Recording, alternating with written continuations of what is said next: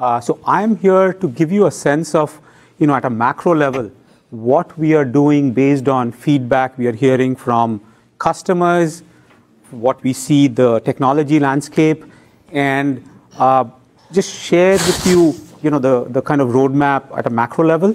Clearly, Amit and the engineering team will focus into OS 10, something that we've just announced this week, so very excited about it.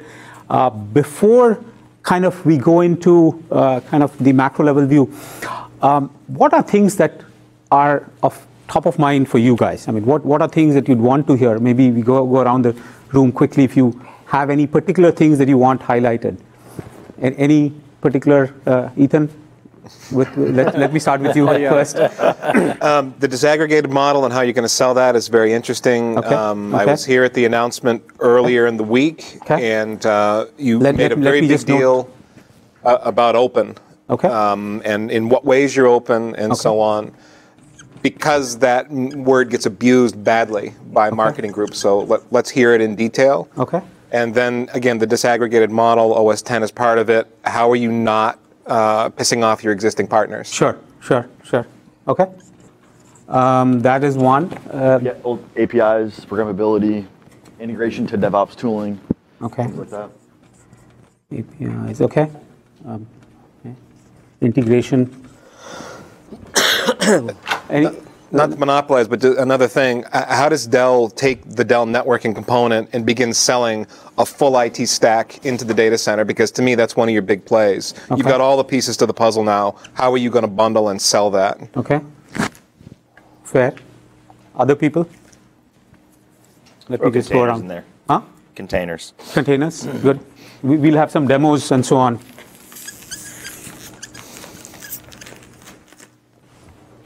Anyone else?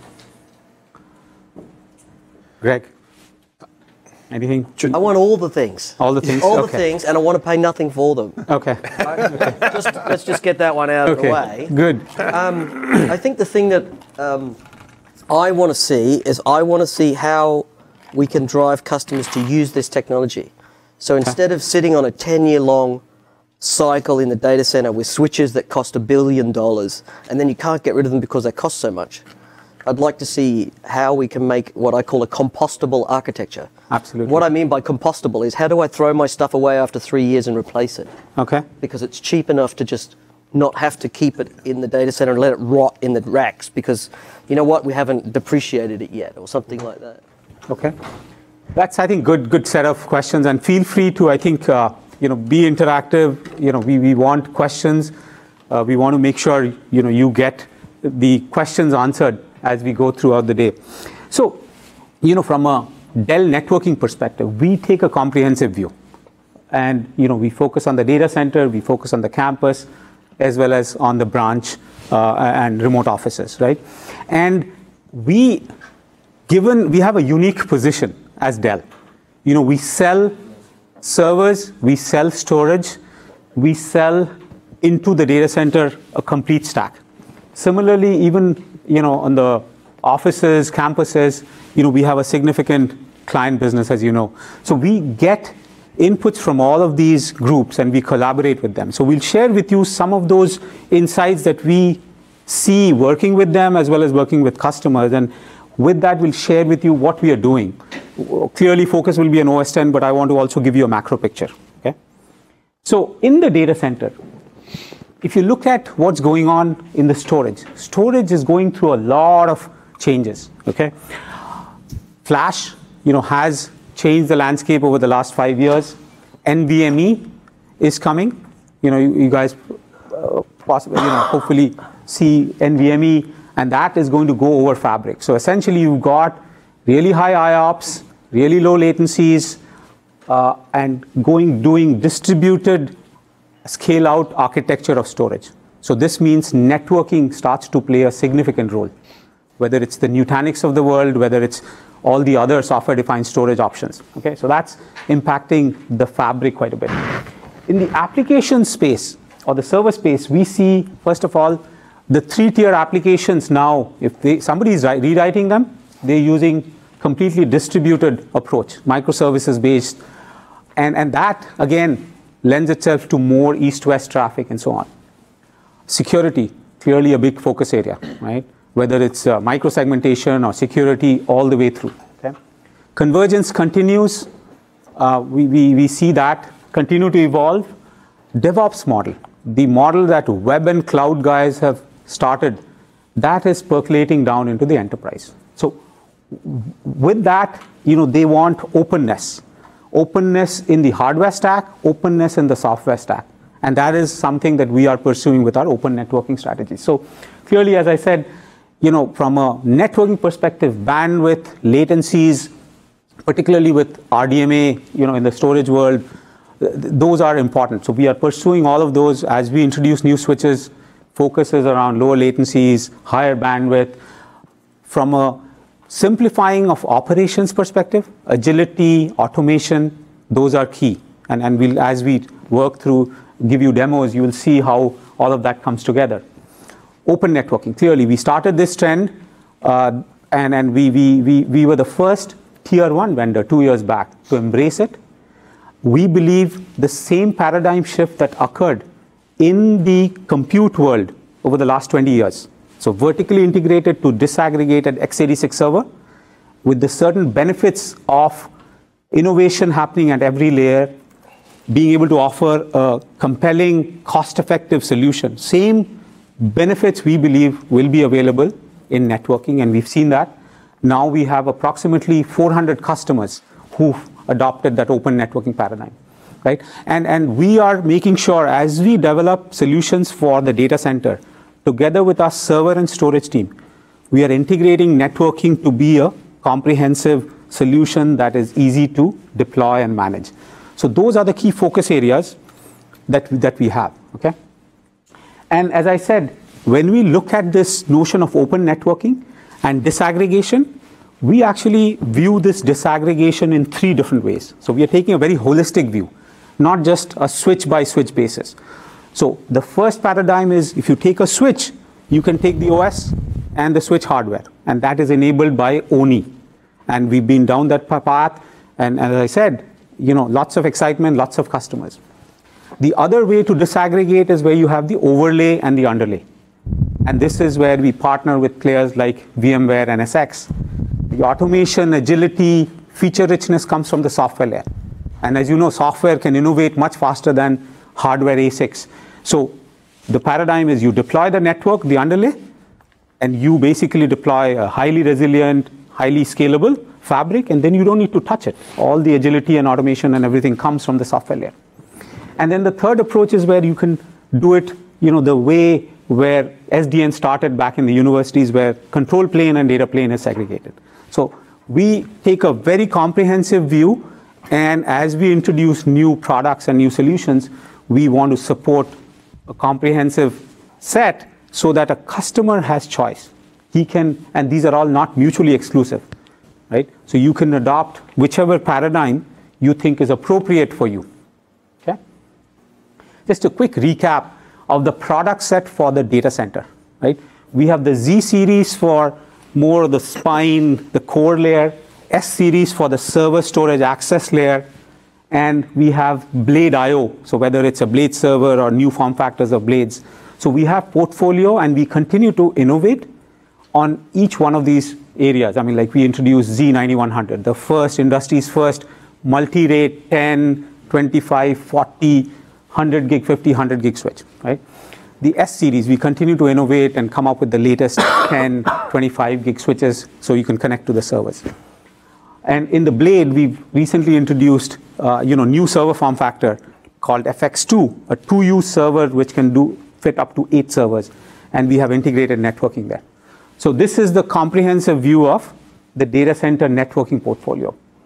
Similarly, for the campus as well and branches, we have product set that span from the campus core, and there we've done some innovative solutions where with the C series, now we have this view of one network. So, you have this, you probably are familiar with the Cisco FEX architecture, very similar architecture in the campus. In fact, it makes more sense in the campus because most of your traffic is north-south. So being able to manage, the entire network from one point is very, very compelling. So this we introduced, we see a lot of traction in the customer base. Then we have the N series and the X series for the stackable lines in the wiring closet. And then we have wireless solutions, the W series and the Arrow Hive, right? And we are partnering closely with the SonicWall guys as well for really small, offices and small campuses, okay? And our focus, by the way, as Dell, given that we own not only networking assets, but the server storage assets as well. As you know, Dell is number 1, number 2 in the x86 server market, right? And we have a significant portfolio of storage. With the acquisition of EMC, we will be the largest storage provider, okay?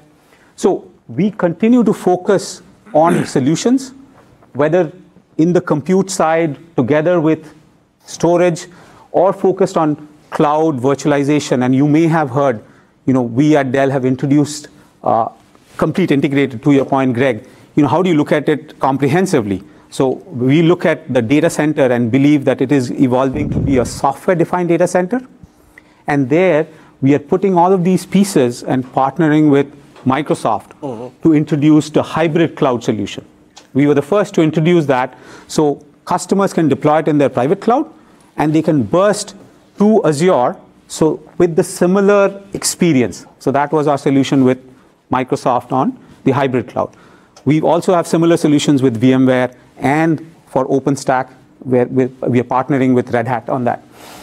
And then, does your sales team sell it this way? And I bring this up to contrast to some of your competitors. They sell every technology silo distinctly, not as a unified thing. So our approach has been that we are doing both, right? We clearly are selling networking a la carte in the best of breed, but we are also selling as an integrated where you can roll in the entire rack or a few racks, and you can deploy a private cloud that can burst to the public cloud with a hybrid cloud solution. So we are doing both.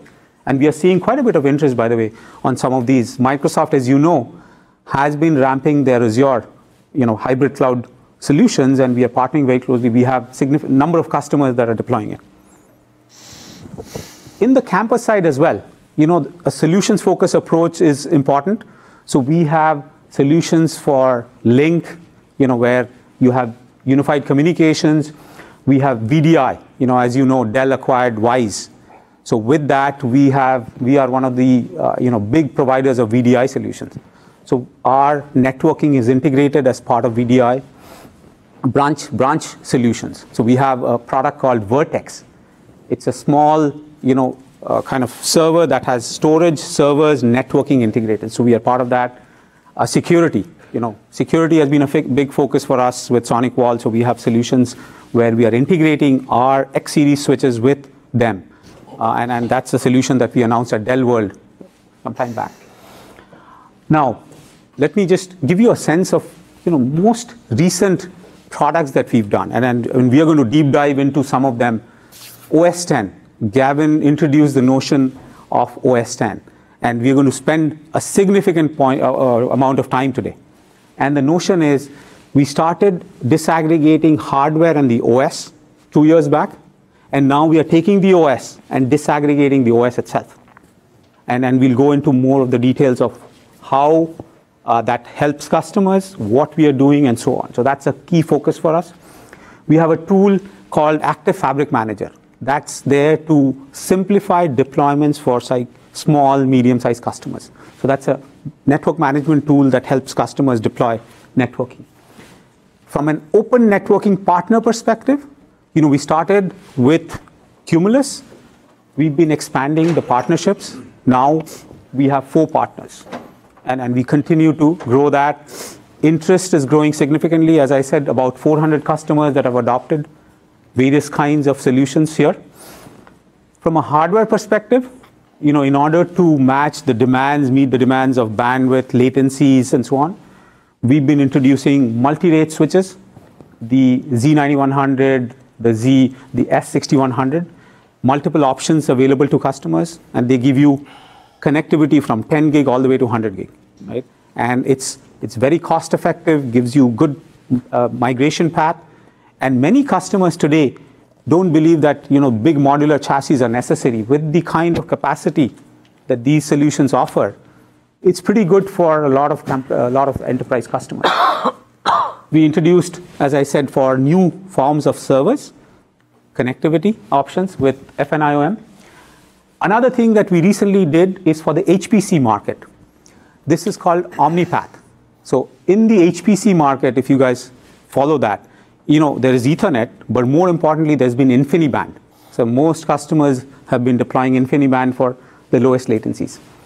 This technology is from Intel, and we are partnering with Intel to be able to offer even better latencies and better solutions for HPC environment. So this was launched at Supercomputing. We're seeing a number of, lots of interest from certain segments of the market.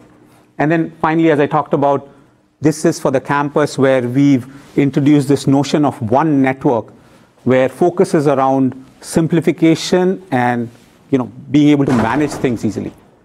So this is kind of I'll pause here and see if, clearly we are going to go down and spend a lot of time around the new OS and perhaps give you a demo also if there is enough time of this new architecture. Let me just pause here and see if you have questions. How are you going with campus penetration? So some of the things, like campus is almost the forgotten switching infrastructure that nobody talks about because nothing cool's happening there some way. But volumes, are you making penetration in that market? So the way we view campus is we've taken a notion of small, medium businesses, mid-sized companies, and large companies. So we've kind of segmented it that way. Yep. For the small kind of enterprises, small companies, we've got new set of products that we've launched, X series, very small, cost-effective. We are integrating it tightly with SonicWall. SonicWall has significant presence in the small, medium kind of businesses. Yep. So we've got really tight integration there. So that is what we are pursuing in a small. In the mid-size, many of the companies have stackable lines, and we've refreshed the stackable lines about a year back with the N series. So that is what we sell into that, and there we also work with, from the wireless front, with Arrowhive to offer a compelling solution. For the larger enterprises, or say mid-size enterprises, there we have introduced this new architecture of one network. So we are kind of segmenting it and offering right solutions that meet the needs of that market from a price, from a capability perspective. So that's kind of, and it's big, as I think, Greg, you're pointing out. The campus market is still significant size. Yep. And the last time we looked at Dell'Oro numbers, gig market is not going down. It's still stable and it's still healthy. So we continue to focus there as well. So good question. Thanks. Any? Sorry, the OmniPath. So that's the Intel collaboration with their fabric interconnects. Is that mainly focused at the HPC networking? Correct. Industry. So that would be for customers who are doing, deep science and stuff. Absolutely. So in the HPC world today, pretty much most customers have InfiniBand and a little bit of Ethernet. Yep. So OmniPath is an alternative that Intel has come out with. And initially, the focus of OmniPath is for that HPC set of customers. So lots of labs, universities, those are areas where there's a lot of interest. Over time, we kind of see that extend into the generic market, but right now it's focused on the HPC. Think it'll be an NVMe fabric? It could be, because the bandwidth and the latencies are significant. And with Intel behind it, they can put the interconnect right into the socket. Yeah. Rather than going in through the PCI and so on. So fundamentally, Intel has the ability to integrate it tightly with the server platform. Yeah. And it potentially could be an NVMe scale-out kind of fabric. NVMe needs a fabric. Correct. So I think initially I don't see that as much. It's going to be Ethernet, but over time it could be.